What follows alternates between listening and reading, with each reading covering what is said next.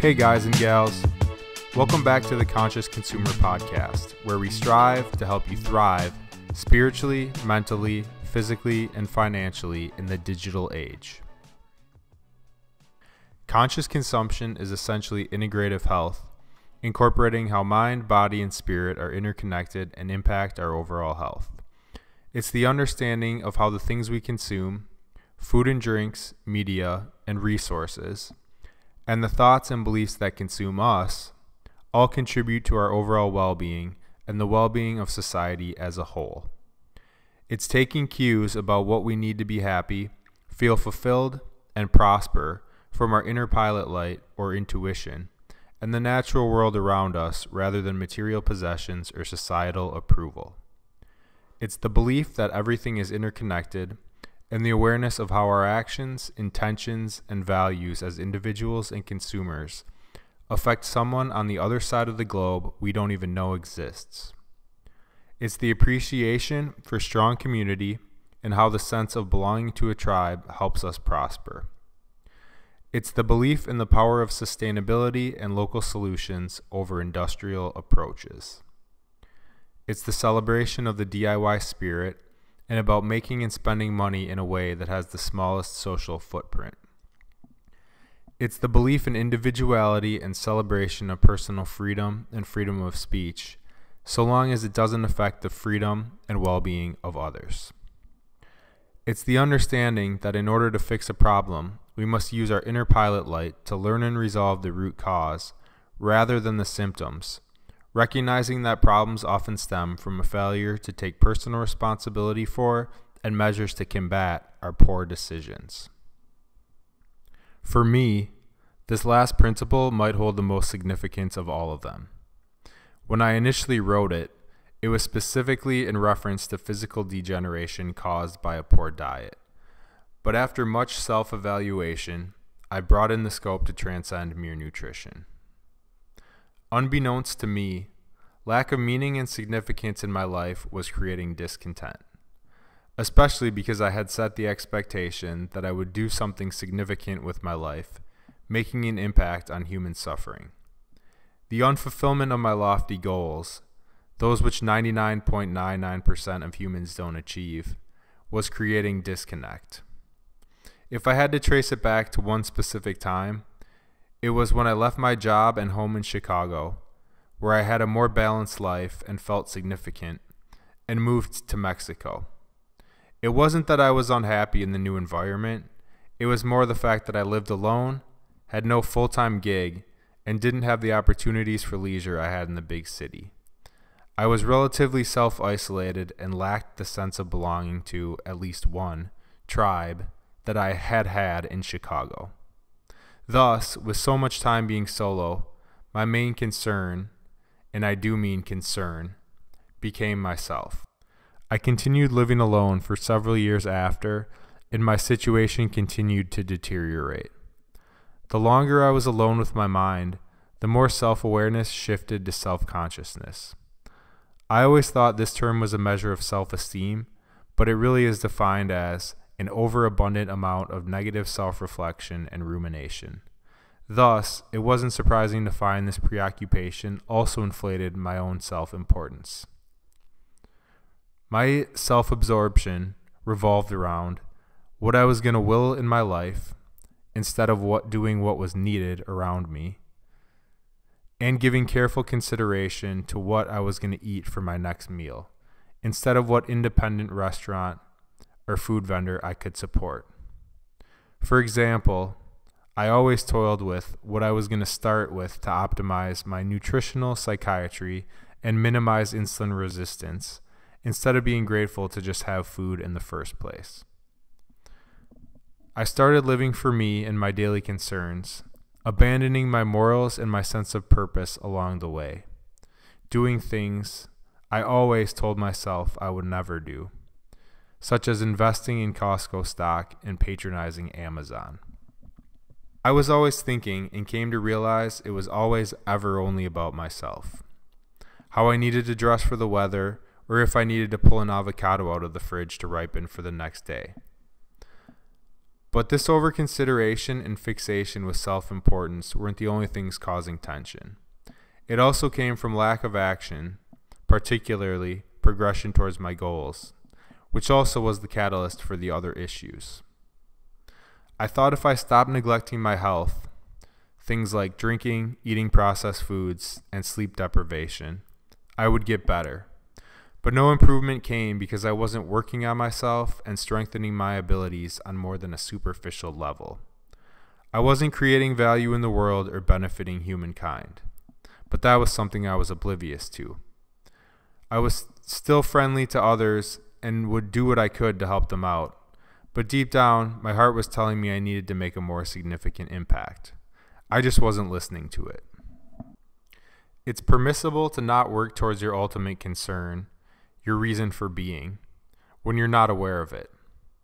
The best way to bring it into your consciousness is through mindfulness, being present to your experience, recognizing your thoughts, and letting them come and go without trying to control or manipulate them.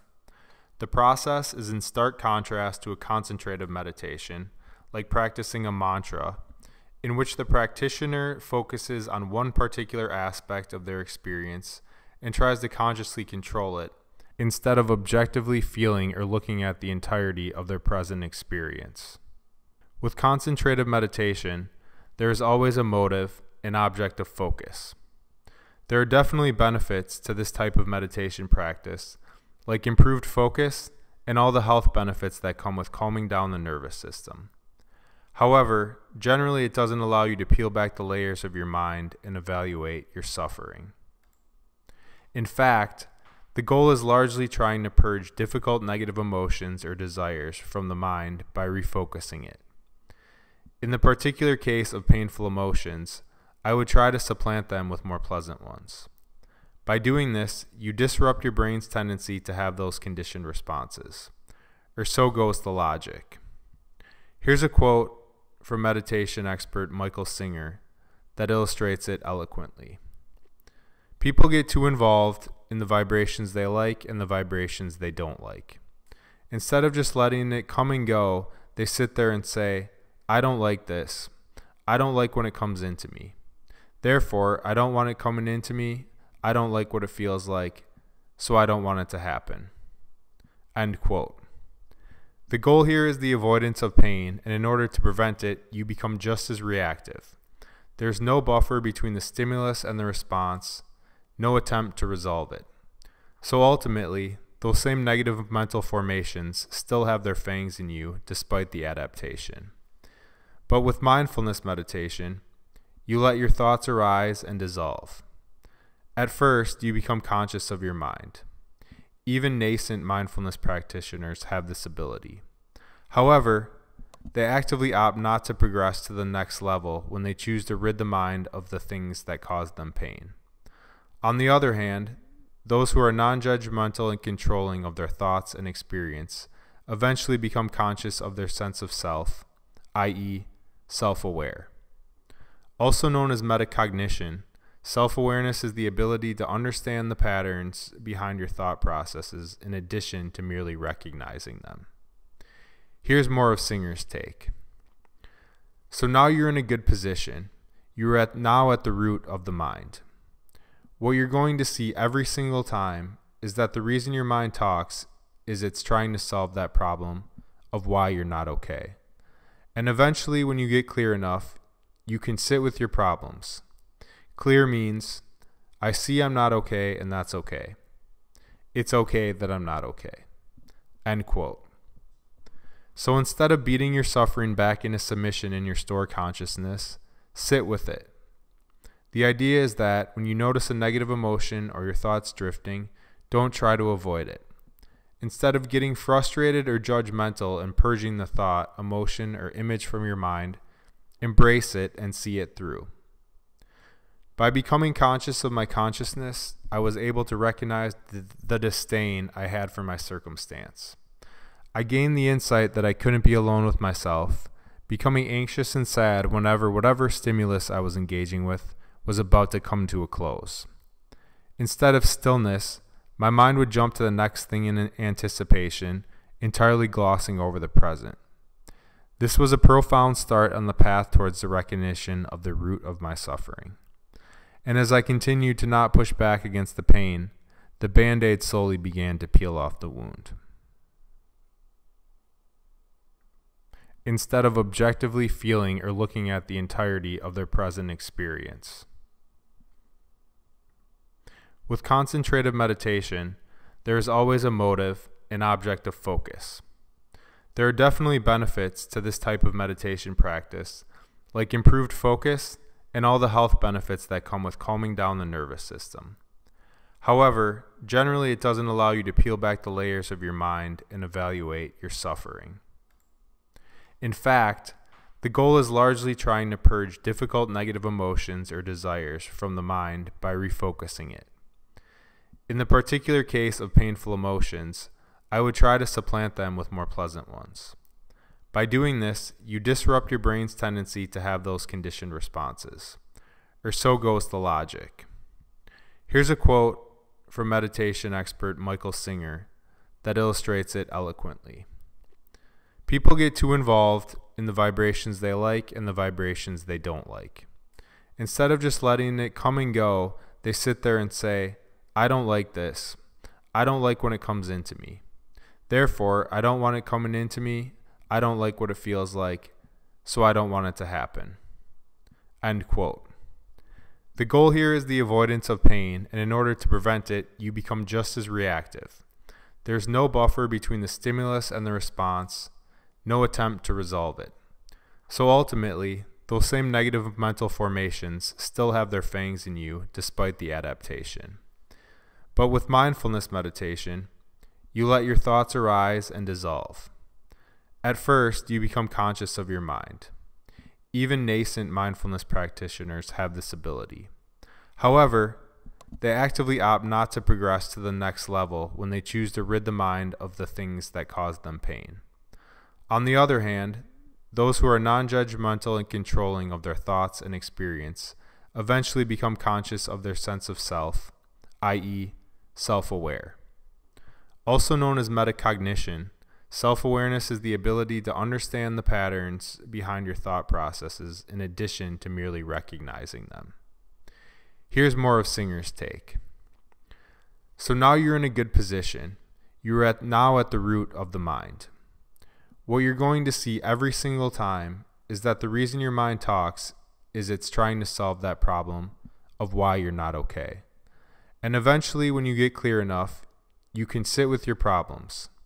Clear means, I see I'm not okay, and that's okay. It's okay that I'm not okay. End quote. So instead of beating your suffering back into submission in your store consciousness, in other words, your subconscious, sit with it. The idea is that when you notice a negative emotion or your thoughts drifting, don't try to avoid it. Instead of getting frustrated or judgmental and purging the thought, emotion, or image from your mind, embrace it and see it through. By becoming conscious of my consciousness, I was able to recognize the disdain I had for my circumstance. I gained the insight that I couldn't be alone with myself, becoming anxious and sad whenever whatever stimulus I was engaging with was about to come to a close.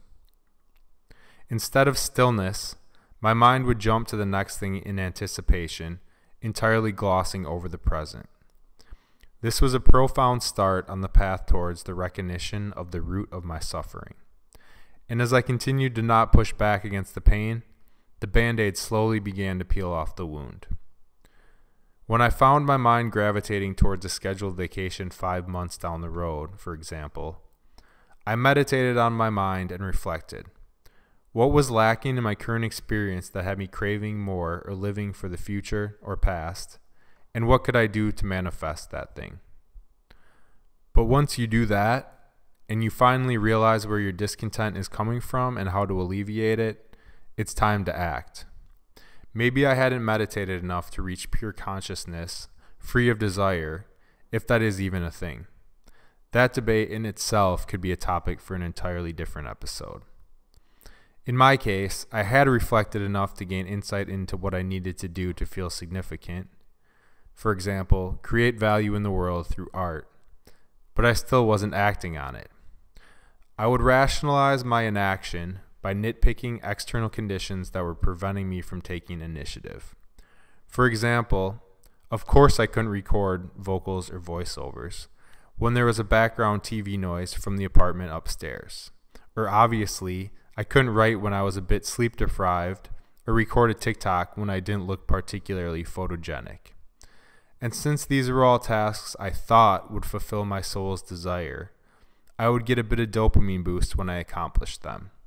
But on the other hand, I would sink much deeper when I failed to do so, which happened much more often than the former.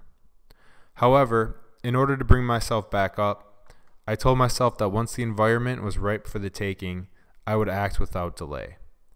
Sure, there were some days I had little time to accomplish each of my non-negotiables, the daily action steps that brought me solace, especially after moving back in with my parents for a spell. Things like creative writing, active mindfulness meditation, and practicing piano or singing. I affirmed that the change of scenery by moving back into my childhood home was just the reset I needed to get out of my head and back on track. But the joke was on me, as my conduct failed to improve.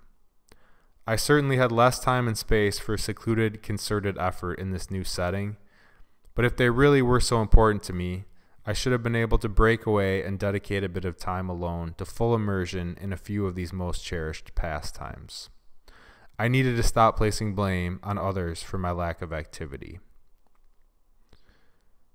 From this experience, I learned firsthand that if you wait until all the conditions of your life are arranged perfectly, you may never end up acting on the things that your soul needs and forever feel inadequate. In a similar sense, if you can't find a way to carve out time for the things you're telling yourself are the most vital, maybe you're not really about that life in the first place, and it would better serve you to let go of those expectations entirely. Goals that are materialistic or egotistical in origin, as opposed to spiritual, often lack the incentive to inspire action, and when they go unrealized or even unpursued, create a discrepancy between the real self and the ideal self. Every expectation or personal obligation is just one more thing that can get trapped inside and cause tension. They keep you from being present, letting the experience unfold, and relaxing through it. The same thing applies to clinging to past experiences. Good luck enjoying the moment unfolding before you when you're comparing it to a majestic past experience you're stuck on. Eventually, I gained the insight that I had been taking my identity from what I had done in the past, my job and my persona, a DJ and graphic producer, and what I told myself I would do in the future, be a rapper and musician and social commenter, rather than the person I was in the present. In essence, my personality, disposition, and preferences. The innate, immanent human qualities. And when those circumstances ceased to exist or failed to materialize, I felt out of sorts, depressed even. I was deriving my self-identity from external conditions, instead of just doing what brought me internal validation and not worrying about my surrounding life circumstance.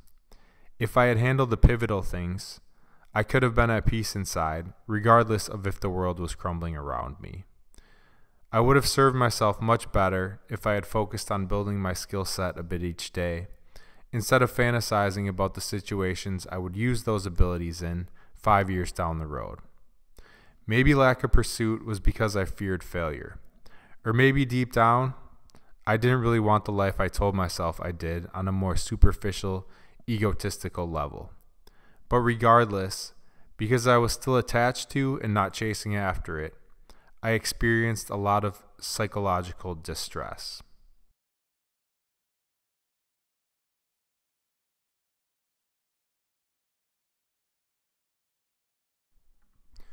Since I wasn't finding value inside myself, worldly attachments slowly gained significance.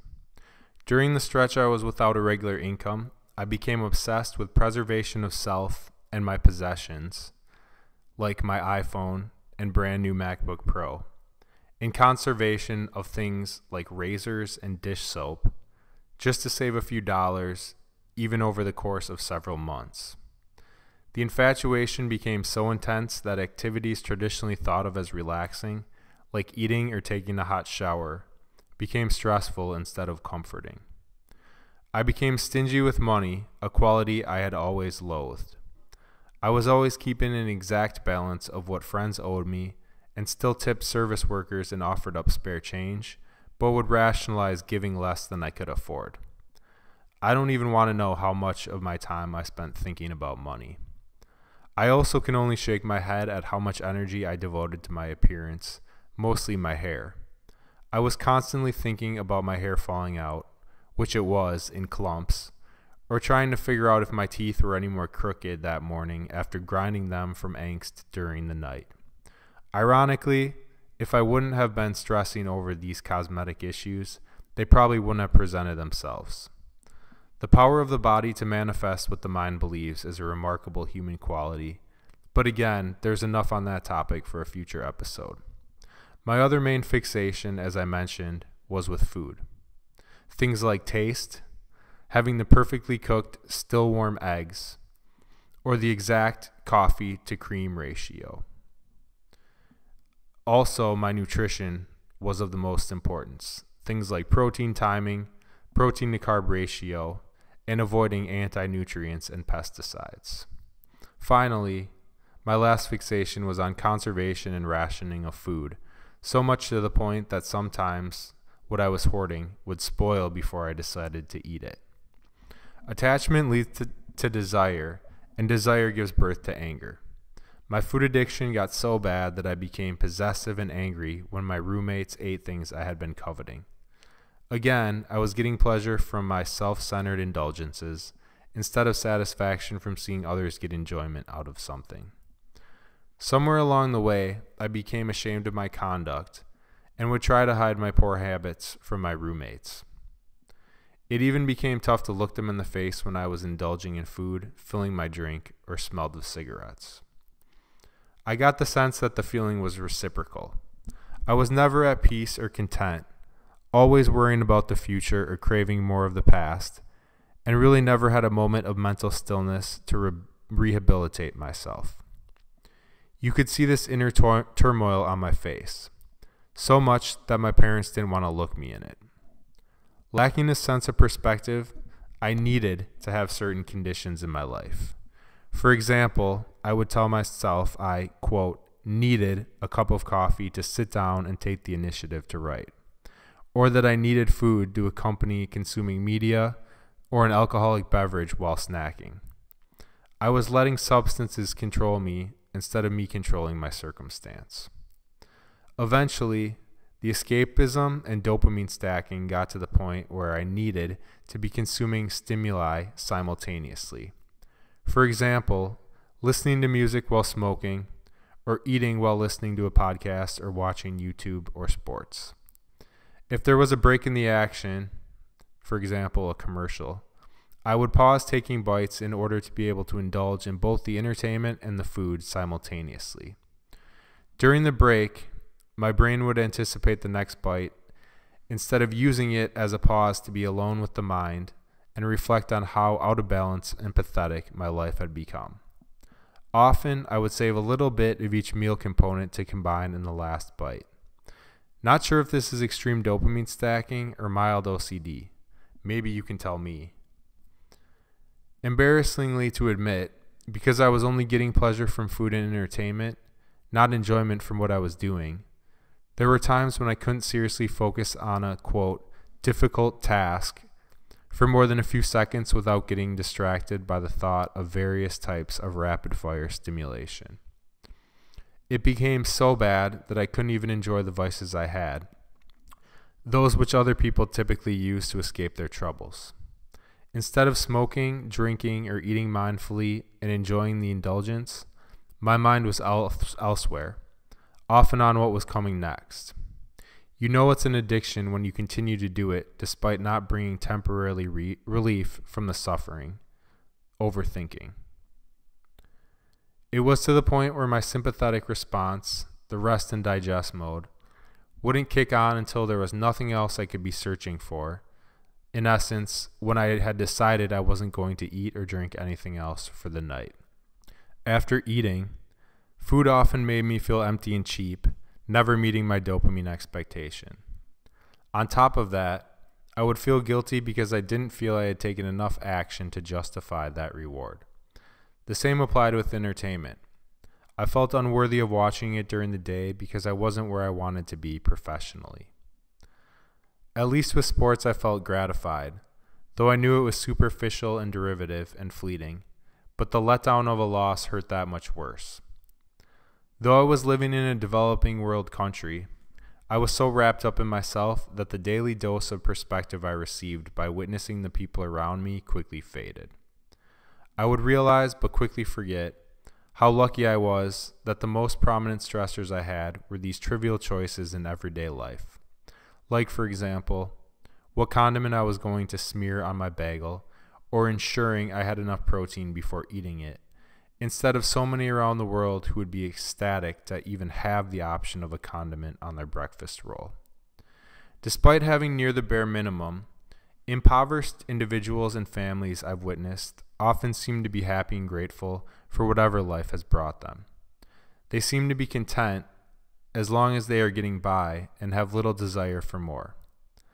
They work hard for what they have and take pride in attaining it. The choices they face are often made for them, dictated by their challenging life circumstance.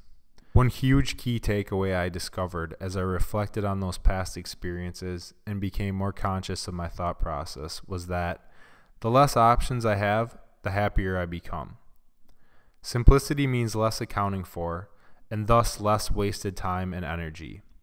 Ultimately, it equates to less stress from worrying about maintaining your possessions or constantly being in decision-making mode. An overabundance of options and considerations, and the overimportance I placed on each decision, often leading to more wasted time spent in regret, had me constantly in task-switching mode, causing tension and forgetfulness, and also preventing me from getting down to business on the things that give me purpose. Due to the sheer volume of things I told myself I needed to accomplish each day, another fixation was with down to the quarter hour scheduling. It was funny because I would segment out each day, but it never went according to schedule since I always gave the little things too much consideration, making them take longer than I anticipated, even though I should have known better because that was always the case. I was constantly evaluating what I was doing or going to do, eat, listen to, or work on, against all the possible options of what I could be doing, weighing my opportunity costs. I had become a maximalist, much to the disappointment of my minimalist ideals. Every day I felt like I was racing against the clock to handle my daily concerns, the little things I was convinced I had to do for my health or financial preservation. And because I devoted so much energy and thus time to these lesser things on my to-do list, I would scramble frantically at the end of the day to accomplish the pivotal ones, my non-negotiables. As a result, my attention would be divided during the task, preventing me from getting into the flow state and optimizing my development. In retrospect, all the time and energy I could have been devoting to my ultimate concern was spent mulling frivolous decisions about my day-to-day activities. The ironic thing is that if I were to focus on the ultimate, the other things would have resolved themselves. Or at the very least, I wouldn't have grappled with them to the degree I had, or been remorseful if I made the, quote, wrong decision. For example, vaped more than 3 puffs I usually allotted for myself, or chose the entree while out to eat for dinner that left me wondering if the other would have been better. These material choices I toiled over, which usually became negligible the next day, wouldn't have been my only source of fulfillment and thus wouldn't have carried the weight they did. When you're internally validated, you aren't always craving more, bigger, and better, and no longer rely on your appearance to feel good about yourself. In fact, when you can take solace in the effort exuded and personal development, you value who you are, not what you are or what you have. All the fickle things seem less important or fall by the wayside entirely. Now that I've had this realization, I'm not always looking to enhance my experience with something more. Just the growth from or wonder of the experience is rewarding enough. In the past, I found pleasure in the reward that came after the task instead of enjoyment from the process. You can't be truly at peace, joyful, and fulfilled if you don't know the reason you are here, or at least appreciate the wonder of life. When you've pinpointed who you are and the deepest desire of your heart, traveling down the path towards it becomes enjoyable. Though it's far from effortless, your development is the gratification. The phrase, "Do what you love and you'll never work a day in your life," will forever ring true. It's a good sign you're on the right track to finding your reason for being when you can work for hours on end, getting in the flow, and entirely forgetting about eating or the reward after. A common occurrence with my dad. I have great admiration for the man and wish I loved anything as much as he loves woodworking and carpentry. Although it's traditionally viewed as hard labor, he's able to turn home construction and renovation into his bliss state. It seems like all of these activities are a type of meditation for him, a way to occupy his mind in the present. When I was at the worst point of being stuck in my head, he was probably more of a mindful practitioner than I. And though he may not love it, the yard work that fills the remainder of his days also seems like a source of pride. I remember him telling me once, when referring to being a property owner, there's always something to be done.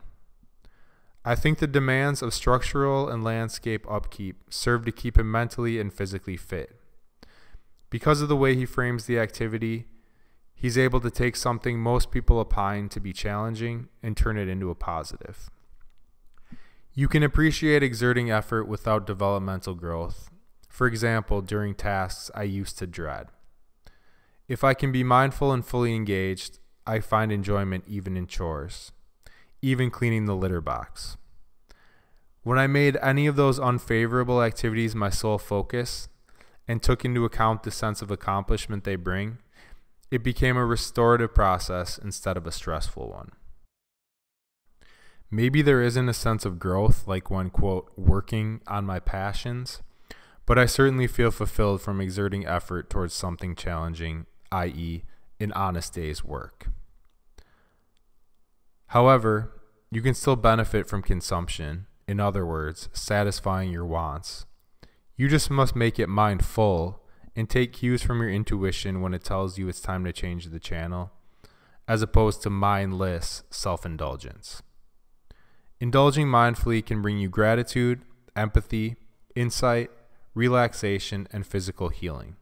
But it won't have quite the same outcome on your well-being as engaging with things that satisfy or bring you closer to your spirit needs. Balance is one of the major keys to life.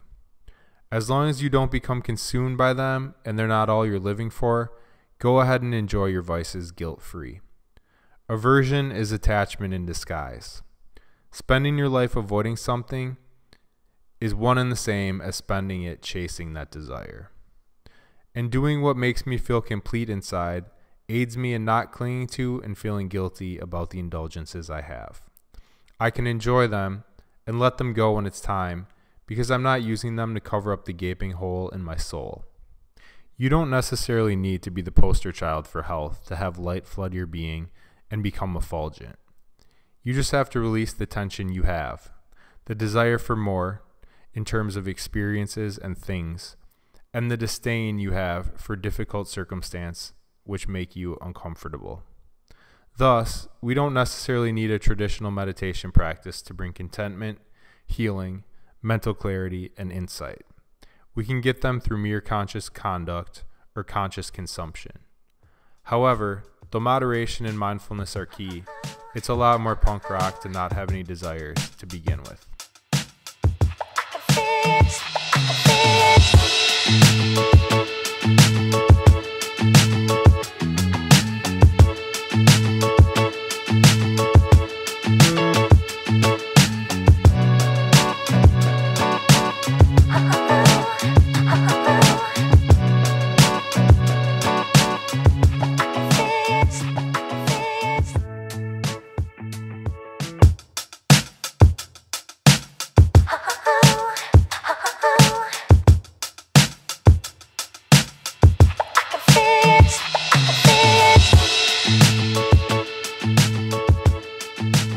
Hey guys and gals, welcome back to the Conscious Consumer Podcast, where we strive to help you thrive spiritually, mentally, physically, and financially in the digital age.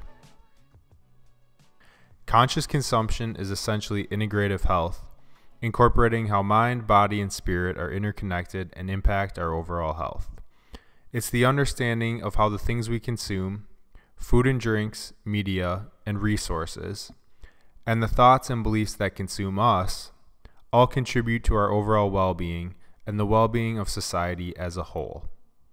It's taking cues about what we need to be happy, feel fulfilled, and prosper from our inner pilot light or intuition and the natural world around us rather than material possessions or societal approval. It's the belief that everything is interconnected and the awareness of how our actions, intentions, and values as individuals and consumers affect someone on the other side of the globe we don't even know exists. It's the appreciation for strong community and how the sense of belonging to a tribe helps us prosper. It's the belief in the power of sustainability and local solutions over industrial approaches. It's the celebration of the DIY spirit and about making and spending money in a way that has the smallest social footprint. It's the belief in individuality and celebration of personal freedom and freedom of speech, so long as it doesn't affect the freedom and well-being of others. It's the understanding that in order to fix a problem, we must use our inner pilot light to learn and resolve the root cause rather than the symptoms, recognizing that problems often stem from a failure to take personal responsibility for and measures to combat our poor decisions. For me, this last principle might hold the most significance of all of them. When I initially wrote it, it was specifically in reference to physical degeneration caused by a poor diet. But after much self-evaluation, I brought in the scope to transcend mere nutrition. Unbeknownst to me, lack of meaning and significance in my life was creating discontent, especially because I had set the expectation that I would do something significant with my life, making an impact on human suffering. The unfulfillment of my lofty goals, those which 99.99% of humans don't achieve, was creating disconnect. If I had to trace it back to one specific time, it was when I left my job and home in Chicago, where I had a more balanced life and felt significant, and moved to Mexico. It wasn't that I was unhappy in the new environment, it was more the fact that I lived alone, had no full-time gig, and didn't have the opportunities for leisure I had in the big city. I was relatively self-isolated and lacked the